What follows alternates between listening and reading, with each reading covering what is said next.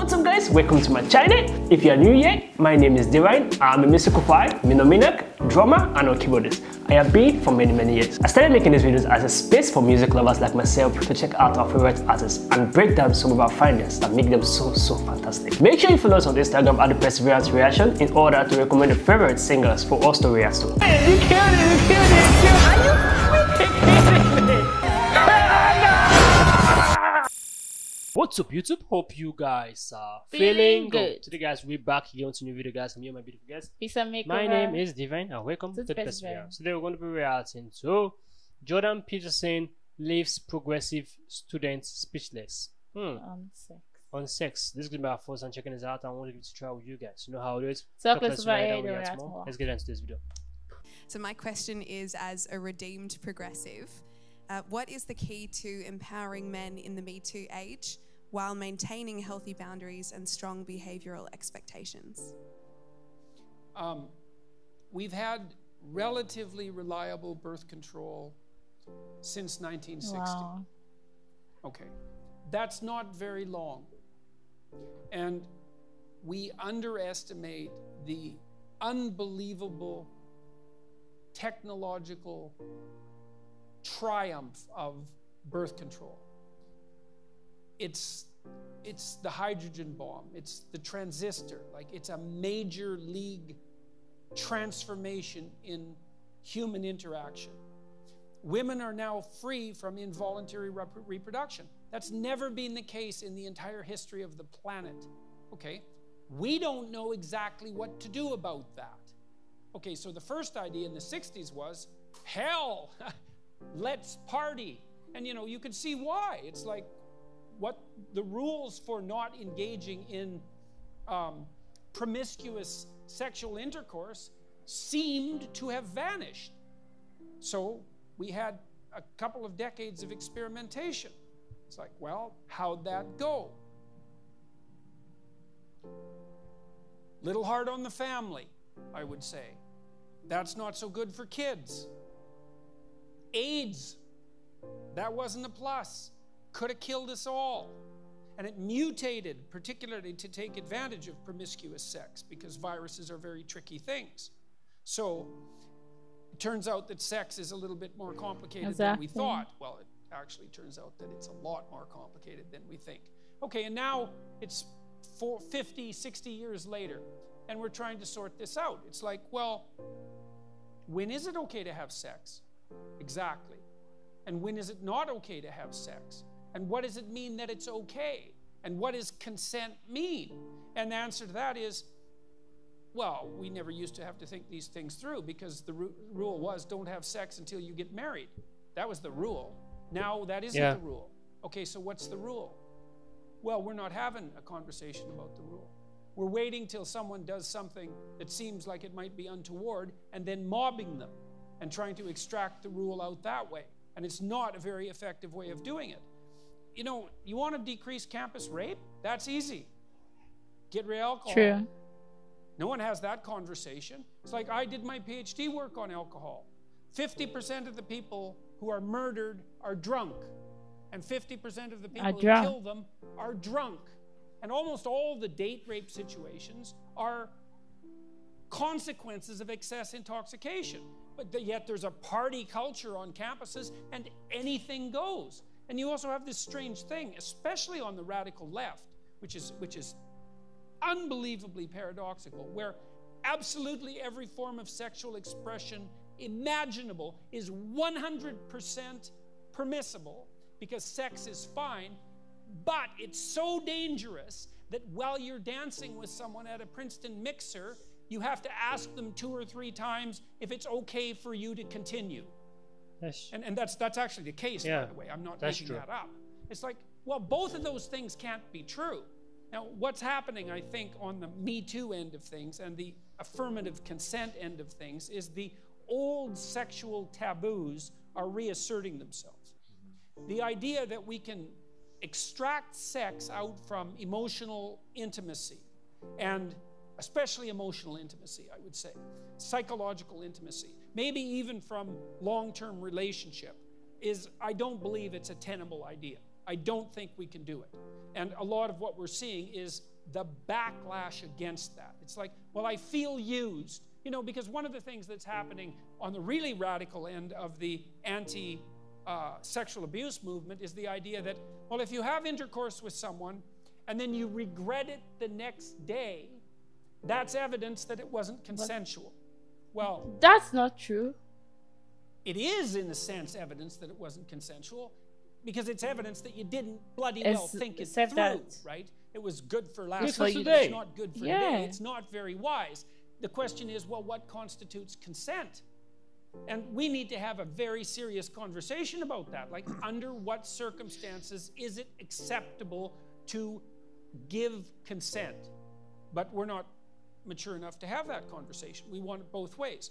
We want to be able to do whatever we want, with whoever we want, whenever we want, with no consequences, and we want there never to be any trouble about consent.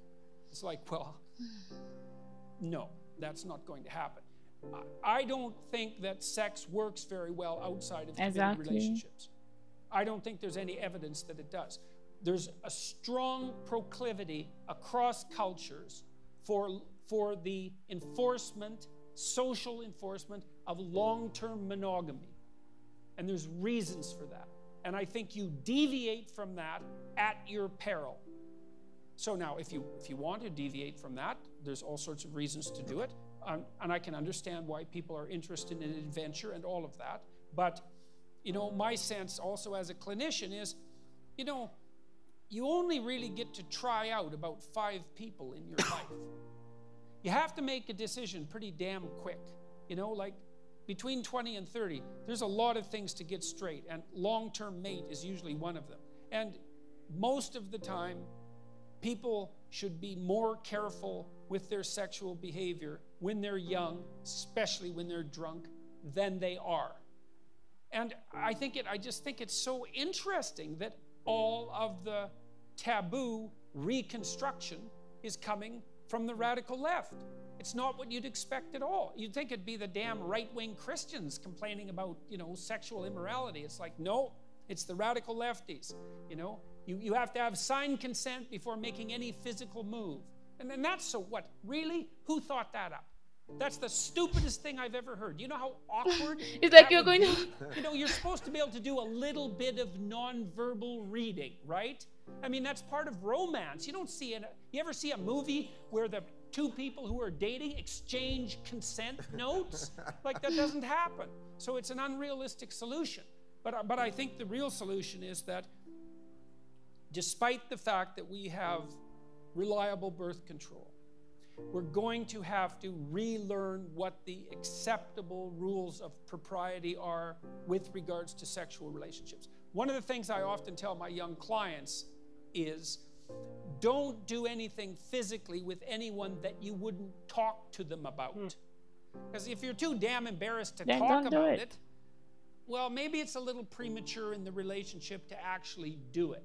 And then there's harm in it. You know, there's emotional harm in it on both parties. There's the cheapening of both parties. So it's going to take us a long time to sort this out. But hopefully we can do it in a serious manner, and it won't be merely a matter of mobbing those who seem to have made an error. Wow. Peterson have done it. Again. God bless this man for being in this world, for blessing, for coming about to speak his mind every time. He cleared out some parts every time. He speak about sex in a way I've never heard before, and he nailed the nail at the head every time. This is very amazing, and I feel like a lot of youths, a lot of teenagers have to watch this video. They have to watch. I don't know why this video have to trend more than how it's trending right now, because this is a very meaningful topic that people are actually ignoring. A lot of people have gone to jail because of sexual assault, sexual abuse. They don't know the right time to touch their partner. When you see someone, you have to ask 3 times before you touch the person. For real? Yeah, you have to be very mindful. Some people will be like, sexual harassment. But you let them. That is the thing. So a lot of people have gone to jail because of such things, and there's a lot of things about sex that people are not actually talking about. You know, before we have the mentality of sex before marriage is not acceptable. Almost everywhere in the world is doing that. You get? But if you are seeing how the world is evolving, sex before marriage is like a normal thing. Now, if someone give birth to you before marriage, it's called baby mama. And Like the they're baby just is taking being it as taken care this of, is a and new, norms, how life should be. You get? yeah. But we are leaving some things aside. We are changing. We are all evolving. We know. We are knowing more about sex. We are knowing more about our personal self. Yeah. You understand? So it's how life is. But there are some things that people have to know before accepting a partner. If you know you following this partner won't last for a long time, or you know if you have sex with this person for tonight, You you regret regret it the yeah. following day. Then why are you doing it? Because for that, at that moment, you wanted to do it. You want to do it. Because that's why when he was talking about you signing that consent form, like Yeah. there's some non-verbal communication you read. Like there's some things that you can just meet someone today and you just feel this special Feelings and at that moment. Maybe it's raining, everywhere is just so nice, and perfect you fantasy. feel this way. But maybe the next day you slept it off and Like, what made me do this? wow. Then you won't call that it wasn't consent.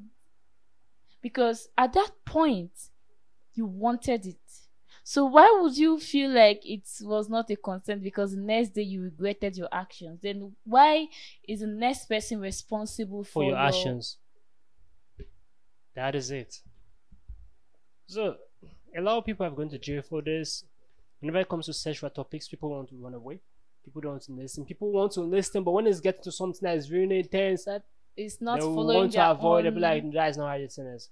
You see, I love Peterson because Peterson always talk about meaningful things. Like if you hear his statement right there, you got like, this man is really, really, really wise. Yeah. There's someone who have people have talked about this to him, and he have given them wise counsel of how to go about it. It's not his first time talking about the sex aspect.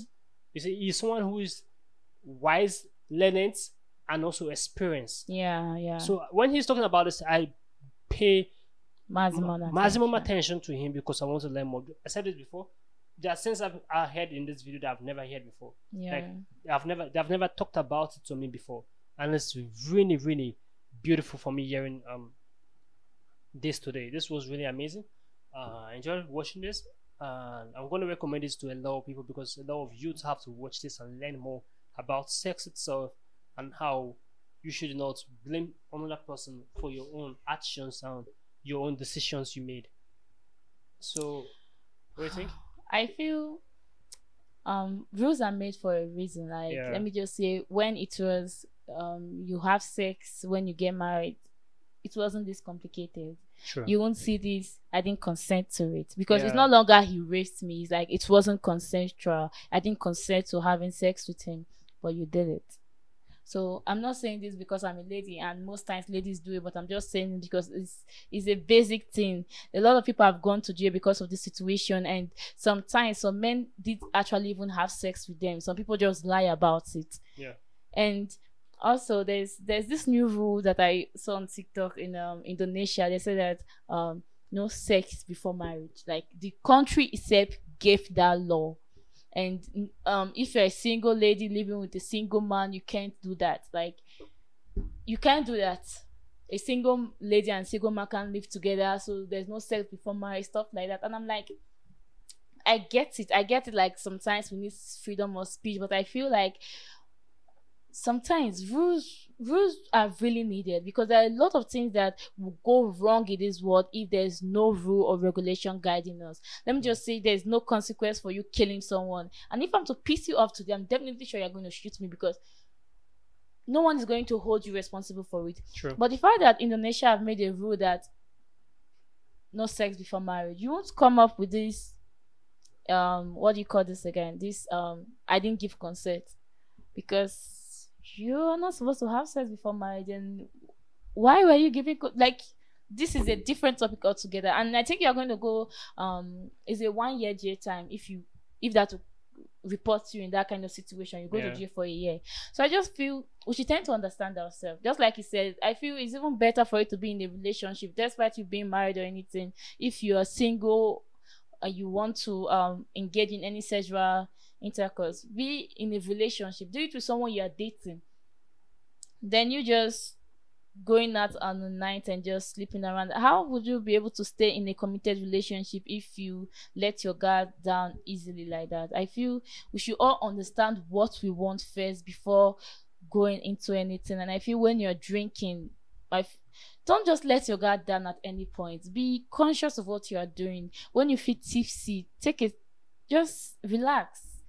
Because you don't know what you will do when you get drunk. You don't know the decisions you will make. And if you've seen yourself drunk before, know what you're doing. If you're taking 1 or 2 glasses and you're feeling, oh, this is strong, so let me chill.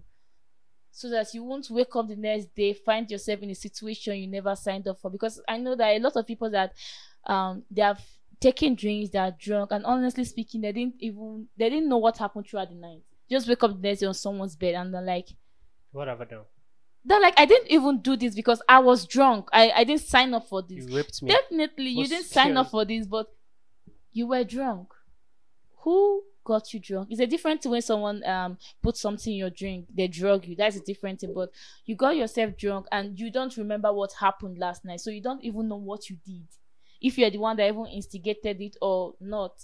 So you're saying this other person raped you. What if you instigated it? Okay, even if they did and you continued it, so you gave consent by allowing them, or like, I don't know how to put it, giving a go ahead by maybe kissing them back or stuff like that.